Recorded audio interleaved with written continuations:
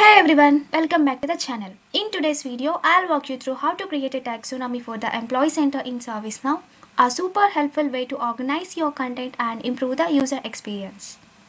Let's discuss a use case. Why create a taxonomy? Let's say your organization offers various knowledge articles, catalog items, and quick links to employees.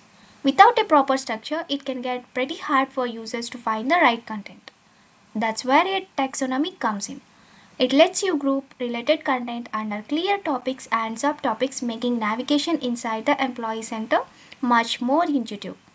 Let's start by navigating to Content Taxonomy. Under that, click on Taxonomies. Click on New to create our own one and name as My Company Taxonomy and save that. Once that's created, if you scroll down, you can see the child topics related list. In that, click on New and let me name it as Main Topic and save that. Now still under the main topic you have child topics. Under that, click on New. This time name the topic as Topic 1 and save it. We can now connect any content in the connected content. For that, click on New and in the content type, let me add a catalog item. Catalog item be Acrobat and submit it. I have created another topic called Topic 2. This time, feel free to connect a different type of content. It may be a catalog item, knowledge article, or even a quick link.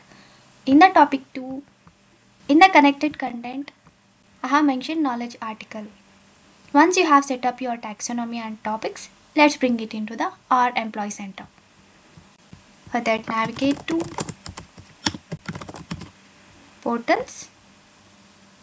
Under that, click on Employee Center and change the scope to Employee Center Core.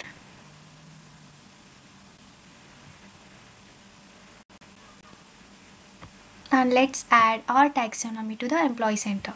For that, click on Edit.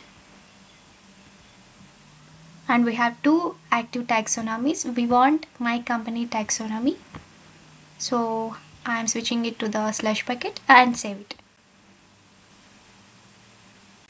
Now let's see whether a taxonomy is getting displayed over in the Employee Center. We can't see any. To check that, go to Advanced Portal Navigation and click on this icon. Open record. Change the scope again to Employee Center.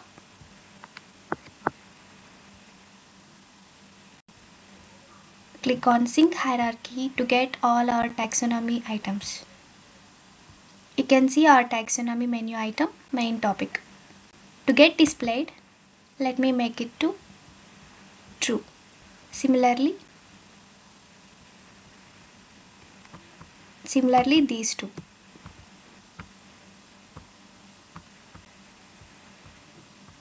And if you go back to Employee Center and refresh the page, you can see our taxonomy like Topic 1 and Topic 2.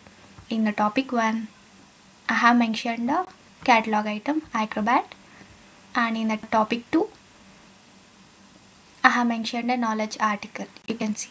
That's it. You have created a structured taxonomy for your Employee Center. It's a great way to streamline access to important content for your users. If you found this helpful, make sure to like, subscribe and leave a comment if you have any questions or feedback. I would like to hear from you. Thanks for watching and I'll see you in the next video.